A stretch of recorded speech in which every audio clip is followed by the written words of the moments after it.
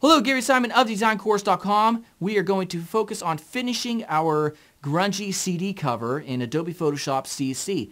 Alright, so if you need access to the logo for a design course, which we're going to be using in this video, you don't have to, but if you want access to it, it's available for free in the description below this video.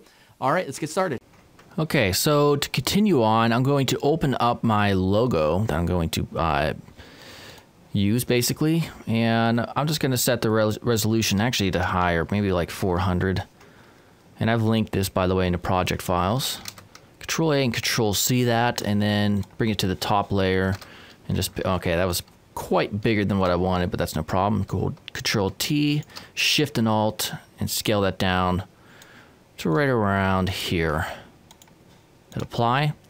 And we want to make this white, and there's several different ways you can make an object completely white. So if you double click the right hand side of the layer, go to color overlay, make it white, hit OK and OK. Then you can just right click and rasterize that layer style, but I'm not going to do that yet because I want to create a duplicate of this. So Control Shift D or right click and go to duplicate layer. And the bottom one, I'm going to move out just a little bit here to the left. For the color overlay, we're going to choose color right around here. So 005D C4 is the color code. Hit OK and OK. And I'm going to right click and rasterize that. We're going to go to filter and pixelate mezzotint. I've been using that a lot for this, you know, just to kind of keep things consistent. And then filter blur motion blur. All right. Something right around there. And I'm going to take the layer blend mode and just see if I think anything may work better. I think I kind of, let's see if I zoom up 100% so I can see this. Yeah, that looks bad. Like I said, it's experimenting, so I'm going to keep on going down. Linear light looks pretty good. That worked earlier.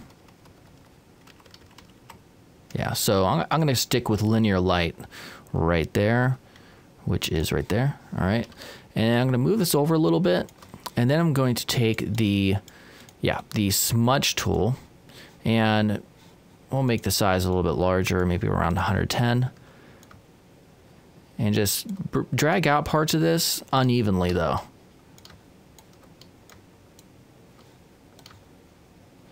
All right, that way, you know, it doesn't look like a copy of itself per se. So let's just zoom out here. All right. And, you know, my video intro, I kind of have my logo animating in with like these kind of like the pen tool anchor points. So I'm just going to illustrate that real quickly. So I'm going to take the rectangle tool on the very top layer and just hold Shift, drag out, and let me zoom up here to 100%. I may want to be a little bit bigger than that, so Control T, hold Shift, and then just drag out a little bit. All right, and then I'm going to take, let's see here, the line tool, and just start somewhere around here, and just drag up. All right. And then I'm going to take, the ellipse tool right on that top portion. Control H, all right, and then Control Shift D to duplicate, or right click and duplicate layer, and then just drag it down over here using my arrow keys. All right, so we have all those three, and now what I want to do is take the actual line, which is shape 1, duplicate that, take down the opacity a lot, like around, 12% works good. Duplicate that again, maybe right around there. All right, let me zoom out, see how this kind of looks so far. So far, so good. All right, so I kind of want to encase it a little bit just to add some other, kind of defined lines amongst all this, I guess you could call it chaos. So I'm going to zoom up here, take the line tool, we'll make it white for the foreground, and hold shift and this drag out, and then you can duplicate that, Control Shift D, Control T and hold shift and make it perfectly up and down. So I have to move tool to apply, and then just move them to the side where they create kind of an angle there. Take both of them, hit Control E, and we can also rasterize those real quick. And then hit Control I to invert those to a white color. All right, so zoom out.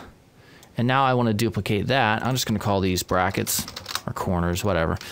Duplicate it and go to Edit, Transform, Flip Horizontal. Move it over, this one. Take both of those, Control E, duplicate, hit OK, Edit, Transform, Flip Vertical. I know I'm moving fast, but you can always pause, no big deal. All right, and then take both of those and merge those. So now they're all four on its own layer. And you can experiment with the layer blend mode as well to see if there's something that kind of sticks out. Color dodge looks interesting. And I may want to take the opacity down just a little bit, right around there. All right, so let's zoom out and see what this thing looks like. Looks pretty cool so far. I may want to take everything with exception to the background layers here. So holding shift, I have all these layers selected. Take the move tool, just move this more into place. All right. All right, this looks pretty cool so far. I think right there would be a good place just to call it quits in terms of the actual design. So, I think by now you get the idea when it comes to this grunge design. I mean, you could add so much more to this, but I would be getting redundant if I continued. So now what I want to do is take this and just kind of impose it into basically a CD case, or I think they're called jewel cases. All right, so I found a image of a jewel case on Flickr, which is free to use, and it's right here. I've linked it in the description. So if you just right-click, hit copy image, the biggest image they provide is 800 by 733, but that's okay just for the purposes of presenting it. So if we go to File, New, hit OK.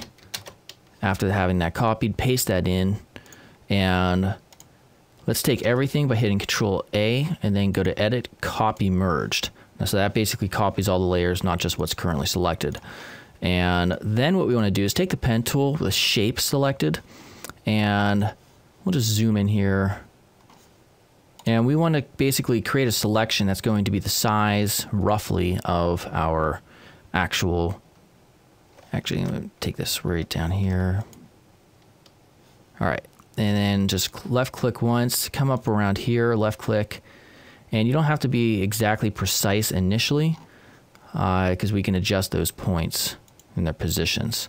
So now take the, select on the direct selection tool, take your mouse arrow, or your up and down keys rather, or your directional keys, and you can kind of begin to work with this, try to get it lined up correctly. I think right there is probably fine. All right, so that's fine just for eyeballing it right now. And we do currently have that copied, so Control-Shift-N, make sure this is a clipping mask. Hit OK, and then paste it in, Control-V. Hit Control, I'm going to zoom out real quick. Hit Control-T, and hold Shift and Alt and scale this down and begin working with this to try to get it the right size roughly. It's not going to be perfect, but that's okay. So we'll rotate this around, scale this in by holding Shift and Alt. And like I said, it's not going to be 100% perfect, but that's okay. All right, and then select Move Tool, hit Apply once you have it roughly the position of what you want. And then this background here, this layer 1, I'm going to go to Image, Adjustments, and Desaturate. So kind of makes everything look better. I was going crazy with all these reflective colors and stuff. And yeah, if you want to make more adjustments, that's fine. All you have to do is select that Shape 1 layer and take your Direct Selection tool. And for instance, I kind of want to make this a little bit wider.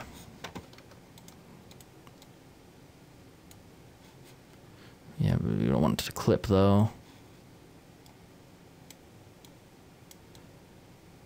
Actually, I do kind of want it to go all the way out here. And I'll make adjustments to that image.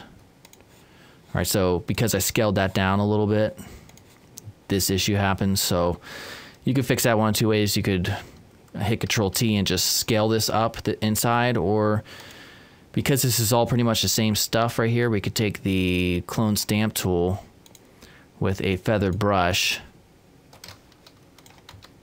hold Alt, select out here. Oops. This is kind of, I would not do this normally, but just to try to end this tutorial. There we go. Yeah, and you can't even tell. All right, so if I just zoom out, and there is a view of the CD. All right, so pretty quick and easy tutorial on basically, just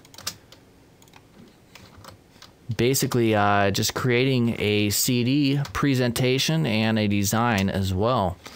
So yeah, basically check out designcourse.com if you haven't yet.